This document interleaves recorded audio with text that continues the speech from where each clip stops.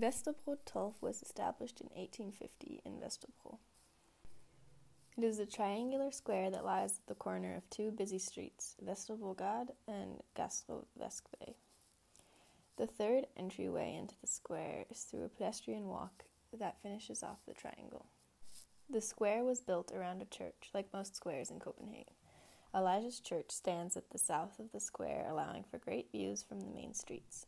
It was completed in 1907 by Martin Nutrop and attracts many tourists to the location. Other landmarks include the Hercules Fountain, built in 1915 and designed by Rasmus Haubo, as well as a memorial plaque for World War II resistance fighter Erik Koch-Michelsen. The square also includes underground laboratories, added by Ludwig Fengel in 1901. The square has nice greenery and many options to sit, both public and commercial. A seating study was done from 11:20 to 11:30 on a Friday. An observed total of 9 people were sitting or sat down at one point in this 10-minute stretch. Since it was before mealtime, most of the seating took place on the public benches. On another day, it was observed that the wall around the tree was also used as seating. It can be noted that the study was taken at an unpopular restaurant hour, so observations were taken again at another time. On Saturday at 17 o'clock, there were 14 people observed sitting at Café Obelix.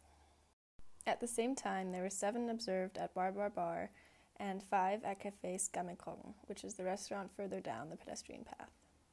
These 3 restaurants dominated the seating space in the square. There were various tourist groups observed at Vesterbro Torv, signifying that it is an iconic square in the city. The main attraction was Elijah's church, as this large group can be seen walking into the church at 10:17 on a Friday. Another group was observed on Saturday at 17:03 and again on Thursday at 18 o'clock. There are many ways through the square.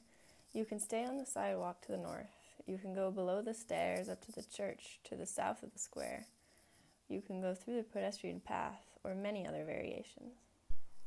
The square has a lot of through traffic throughout the day. A study was taken on Friday from 11:04 to 11:14. In these 10 minutes, there were an observed 40 people walking, 6 people biking, 1 in a stroller, and 4 people standing. Although the study was not done during rush hour, it can be noticed that the square is a popular place to stroll through.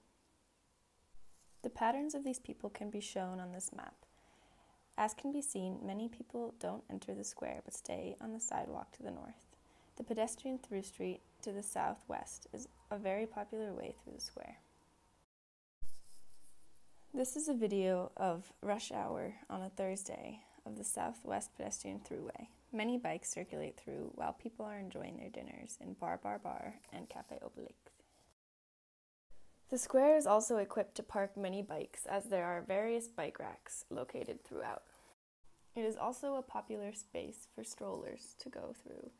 As seen on Friday at 11:21, there is a parade of 3 strollers.